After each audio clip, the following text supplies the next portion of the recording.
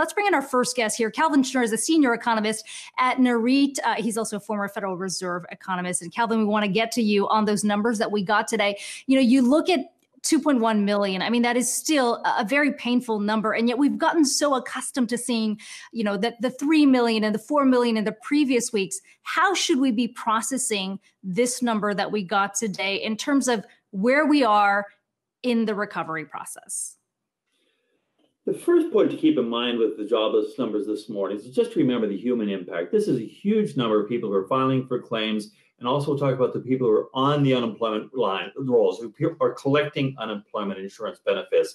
So 2.1 million is a huge number, but it's less than a third of what it was 6 weeks ago. So it's come down quite a bit, and it's probably not even an accurate indication of how many people were laid off over the past week, because we know that states are having difficulty processing past claims and so on.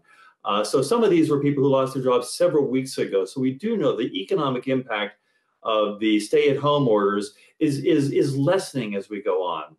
We had another really important read from this number, though, that the people collecting unemployment insurance fell by 3.8 million. What that suggests is the government policies, the PPP, to get employers to keep people on the payrolls or bring them back to the payrolls, is having some effect. So we may be seeing a bottom in the job market impact fairly soon.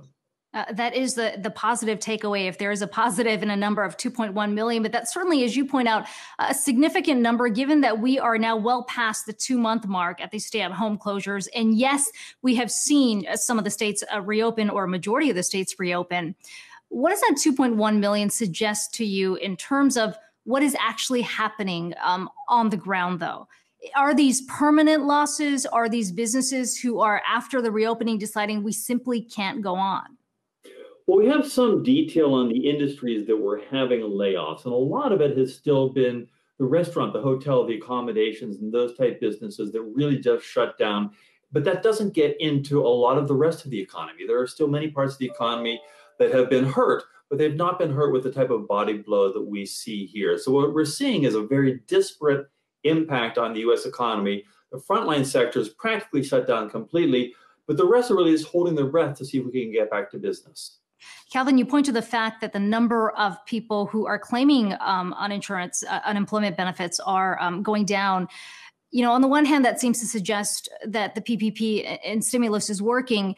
We did get this House bill today that passed that allows for more flexibility for that, which essentially says, look, you don't have to hire all the employees back. There are other ways in which you can use that.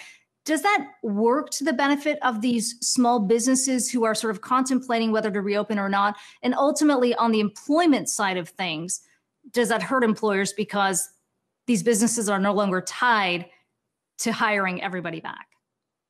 What we need to keep in mind here is this recession is so different from anything we've had in the past. In the past, there was an imbalance or a weakness that took months and months and maybe even a year to unfold, and you had to address the underlying cause. Here, it's just a question of, can we get through 2 months of 3 months when we're short on cash flows, when you're not getting sales because things are shut down, but there's an end in sight to those stay-at-home orders. So really, what's needed is a lifeline in terms of being able to make the payroll, being able to get some lending to get us through until the economy starts opening up again. That's what these policies are aimed at, and that's the right medicine that we should be having. Let's talk about how the Fed is viewing this. Certainly, it's still a pretty pessimistic outlook yesterday that we got, talking about a highly uncertain economy. They were certainly downbeat on small businesses, or just businesses in general as well. What was your read on the commentary that we got? Well, yes, it's really having the hardest impact on the small businesses, that many of them are the retail shops, the restaurants, the hair salons, the barbers, and so on. And not only do they have the most face-to-face contact with the public, but they also just don't have the financial resources. No business like that plans for 3 months with no cash flow. There's only a limited amount that the Federal Reserve can do to reach every one of those companies. They're trying through the different lending programs. They're trying to get the cash into the private sector, but it's only going to reach some of the areas. There's going to be a lot of damage that is not able to be helped by the Fed. You know, what we've heard from the administration is that things are going to bounce back once things reopen. Now things have reopened. Do you feel like you have a better sense of how many of these jobs that we have seen lost over the last 2 months are actually going to come back?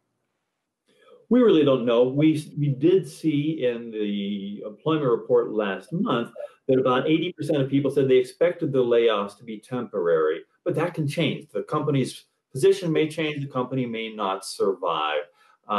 There's other research that's showing, though, that a lot of the layoffs are not so much associated with stay-at-home orders, but just the incidence of the virus. That is, the stay-at-home orders are an important policy response, but it's really the underlying condition that people don't feel safe to go out and do things that's keeping people from spending.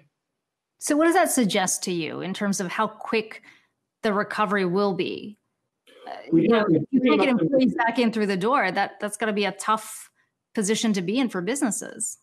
That's right. It's not going to be flicking a light switch on. It's going to be turning a dial, and that dial is going to go slowly. People are going to come back only, first of all, for the things that they really need to do, the places where they feel safe going, and more importantly, as we get testing and contact tracing, other controls into the areas where people live. This is going to take some time for people to feel safe. It's going to take some time to undo the damage of a bankruptcy, of a layoff, of the things that keep people from being able to spend as they would like to.